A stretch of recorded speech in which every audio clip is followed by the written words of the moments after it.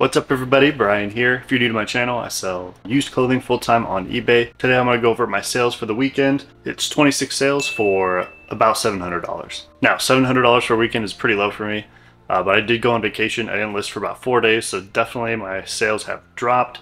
That's just the name of the game. So I'm going to start listing every day again, and hopefully my store will come alive again. Now, if you are a reseller yourself, I'm wondering what your average profit per item is. For me personally, it's about $11.50 right now, but there are items that I throw out because they end up having a flaw or something that I didn't see. So it's actually probably closer to about $10, which is okay with me.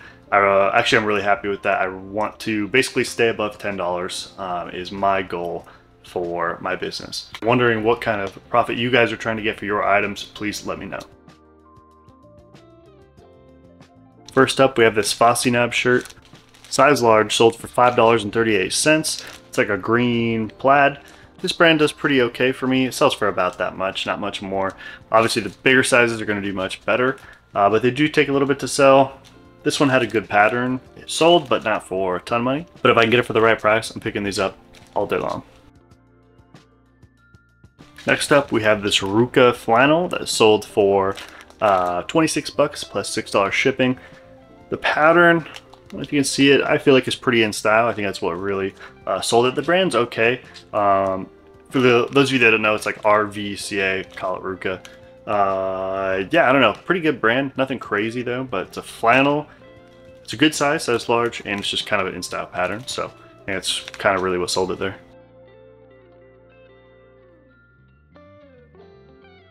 Alright, next up we have this Carhartt 2XL button-up shirt.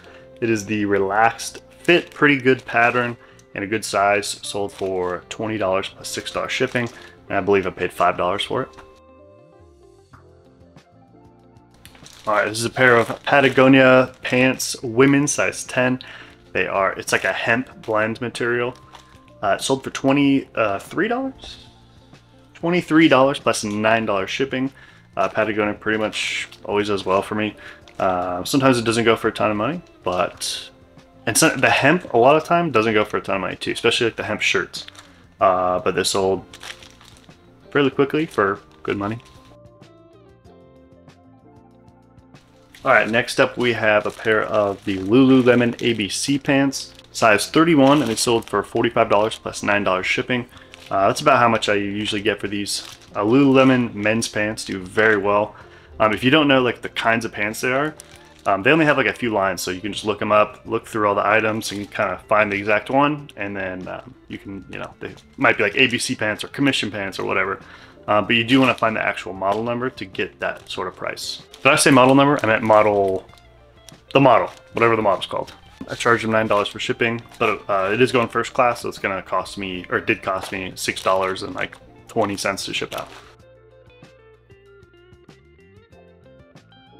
Alright, we got this Vineyard Vines button-up, size large, good pattern, sold for $22 plus $6.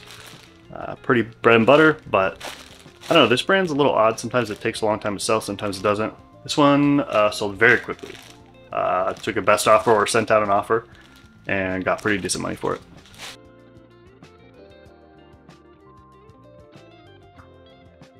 Alright, we have this Jane Barnes shirt that sold for $10 plus $6 shipping, size XL.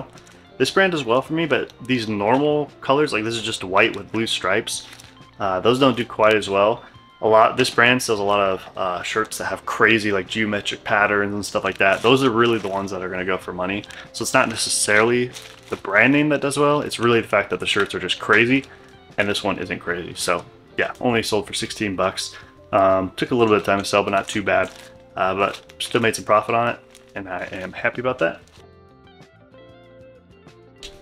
You're going to find these a lot in my store. Tory Richard, size large, floral pattern, cotton lawn, or no, it is cotton lawn material. Sold for $19 plus $6 shipping. These sell all the time for me around that price. Sometimes more if it's cooler pattern. This one isn't super colorful. Otherwise, I'll get a few more dollars for them.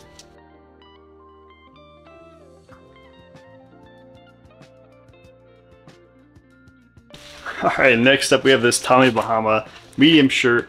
This one has been sitting in my store forever. I don't know if you guys saw, but I had to go through that bin back there because it's not even in my new inventory system. It's a super old item, finally like lowered the price and it sold for $8 plus $6 shipping. Still profited on it, probably picked it up for $5 or maybe even less, and sold for what, $14 shipped. And it's gonna cost me about $4.50 to ship out, so made a couple dollars or whatever, but really happy to see it go finally.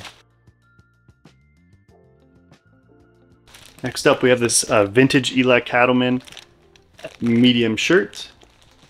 Sold for $16.24 plus $6 shipping.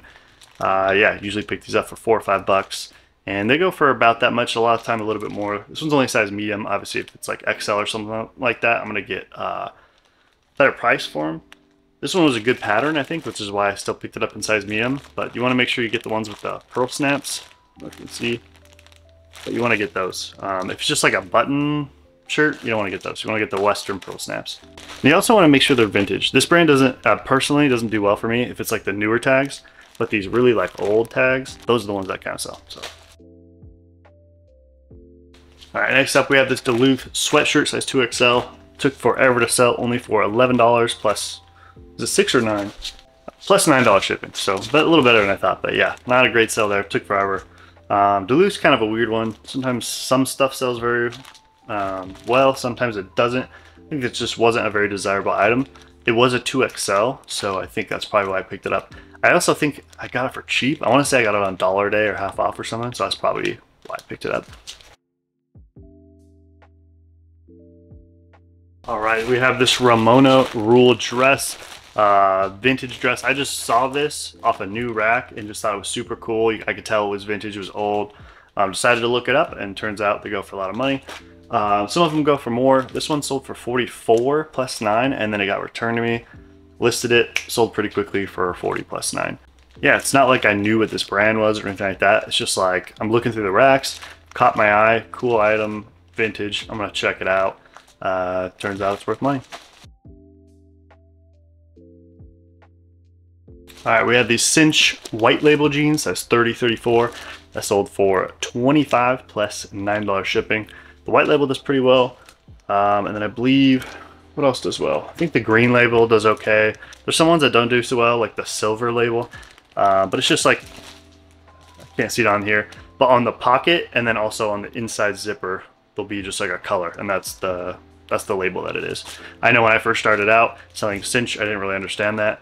Because there's no like cut, it doesn't say like standard fit or relaxed fit, but it's just like it goes by the colors. Look at the color and then look those up and check out the data for yourself. All right, we have this Carbon 2 Cobalt size large V-neck t-shirt, sold for $13 plus $6 shipping. Pretty good brand, but it's just a t-shirt. I want to say I paid less than $5 for this, probably like 3 or 4. So decent profit, but the brand's pretty good, just not really their shirts. I would say more of their like Henleys, like thick sweaters, like Henley sweaters and stuff like that. They have some pretty crazy items, but their shirts, not so much. All right, we have this Penguin, original Penguin polo, size medium. Actually pretty surprised, sold for $16 plus $6. Their button-ups do pretty well for me, like the Heritage Slim Fit ones, and if they're in a bigger size. This one isn't like a super, you can see, it's not like a super crazy pattern. It's only size medium, but still sold pretty well. I guess it's just, you know, I mean, it's in perfect condition, it's nice and crisp. Yeah, I don't know. I'm pretty kind of surprised, but I'm happy about that. $6 plus $16 plus $6 shipping. This is a pair of Joe's jeans, size 34, sold for $16 plus $9. I want to say I got these for really cheap, $1 to $3, I think. So I wouldn't normally pay, you know, full price for one of these. Actually, I'm not sure about that. I got to do more data on this brand. I haven't sold a lot of it.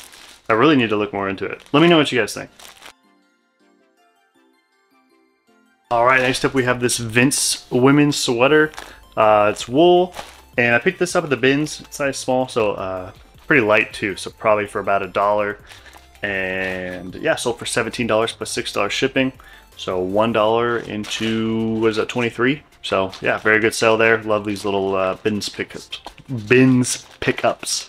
Vince is a pretty good brand for both men's and women's. I think the reason why I just didn't go for more is just because the size small. I don't know, I think men's Vince does better too. I mean, it's not like a crazy good brand, but generally I can get more money for it if it's a bigger size. That's all I'm saying. All right, this is a Santa Cruz t-shirt, size XL, and sold for $10 plus $6 shipping. This is like a graphic print t-shirt. I was hoping to get more for it, but I picked it up for $1 at the bins, or roughly $1 at the bins, so still happy about it, but I think I was hoping to at least get like 14 or 15 plus 6, but this works. Good sale there.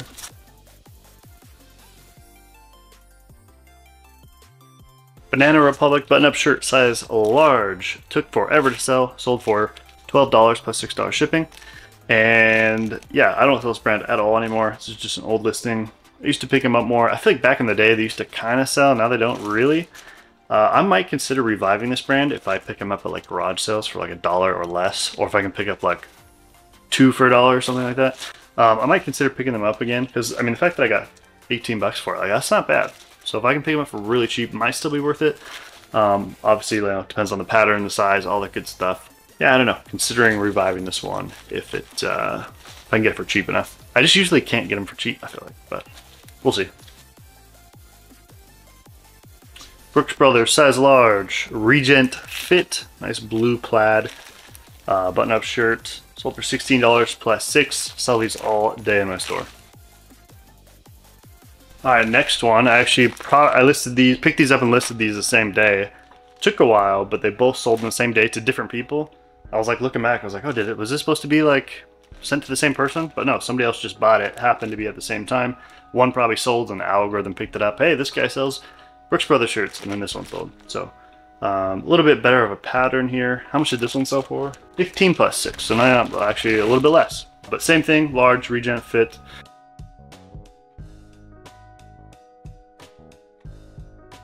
All right, happy to see this one go. It's an Oak Hill sweater. It's size 3XL. Takes up, as you can see, a lot of space in my box. So whenever big stuff like this sells, I'm pretty happy. I picked this up only because it was $1. It was on Dollar Day, and it sold for $20 plus 9. So great sale there. It does take up a lot of space. It didn't take too long to sell, so yeah, happy with that sale right there.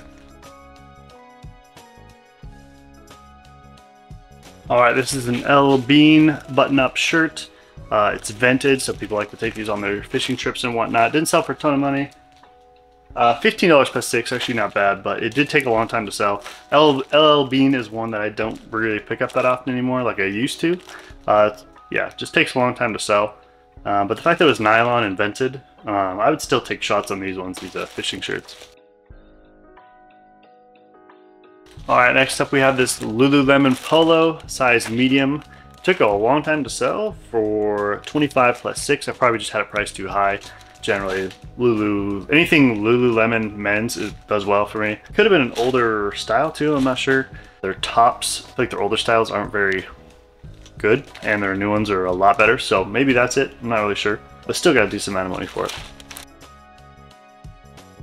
Alright, this is a Katina Marie shirt that sold for $8 plus 6. Honestly, this was a mistake. I think I mistaked it for another brand. Mistaked? I don't know.